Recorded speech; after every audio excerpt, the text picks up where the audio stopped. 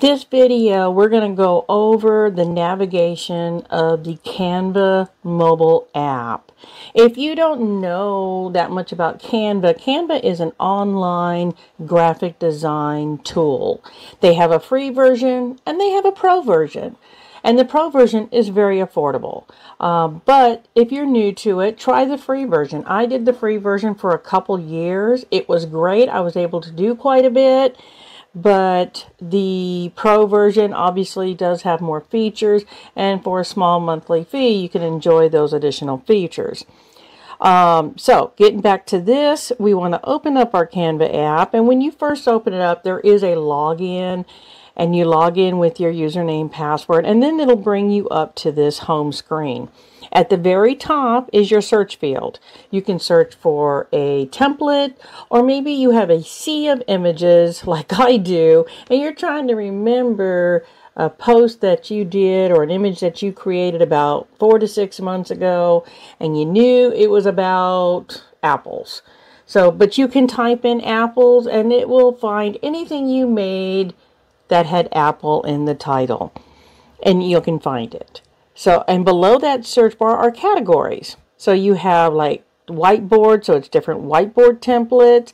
Here's your different social media templates. You have presentations, videos, and if you scroll, you've got printed materials, websites, and a whole lot more. This first one is for you. After using the app or using the online tool for a while, it'll get to know you. It'll get to know which templates you use the most, and it will recommend it and give you some recommendations of maybe some new ones you may want to try based off the content that you've done. Below it is your recent design. So again, if you have many images that you've created, it'll give you your recent ones, or you can just scroll through and you'll see all the different templates as you scroll through. So now going to the recent, I'm just going to go to my first one. Now this is a YouTube thumbnail, okay, that I've been working on. So we'll kind of play on it a little bit. So at the very top you have a little house at your home screen that'll take you back to your home. You've got an undo button. You'll have a redo button. You have the 3 dots, which is going to give you your title where you can edit it. You can have different views. You can show your margins, and this is where you also save your work. Where the 3 rectangles are, this is a powerful tool within Canva where you can resize your image. So let's say you're creating an Instagram image, you can resize it to a Facebook or to a Pinterest and basically have the same design across multiple platforms, which is very powerful. And then here you can download, and here you can share it to social media accounts.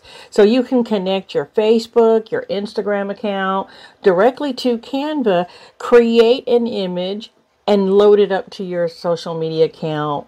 Wham bam, you got it out there. So you want to create something. You have here your image, and this plus sign down here in the bottom left, this is where you're going to add elements. And when I say elements, I say that kind of loosely because there's elements like graphic images like stickers and graphic lines and shapes and things like that, or you can add text. And so like if I select the text here, you can add the text. And once you add the text on here, you'll have these different options where you can edit the text, or you can select a whole different font, and they have a list of fonts here. Or you can change your font size. Or you can change your font color, the formatting, the spacing, which is horizontally and vertically. You can add animation, you can make it more transparent, or you can reposition it to be on top of other elements or behind it. If you select an image, same type of thing. You can add effects, you can add a filter, you can crop it, you can flip it, you can add transparency. So there's a lot of different options that you can do right in the app. Once you're complete, this is where you can hit the share And when you hit the share, this is where you're going to share it to your social media accounts. Or you can hit the download, or if you can hit the download right here. And when you hit the download, it'll go right into your phone's gallery where you can text it out, you can email it out to your folks, whatever you need to do. And that's essentially about it. This was a great little brief overview of the Canva app and how to navigate through it. It's very simple.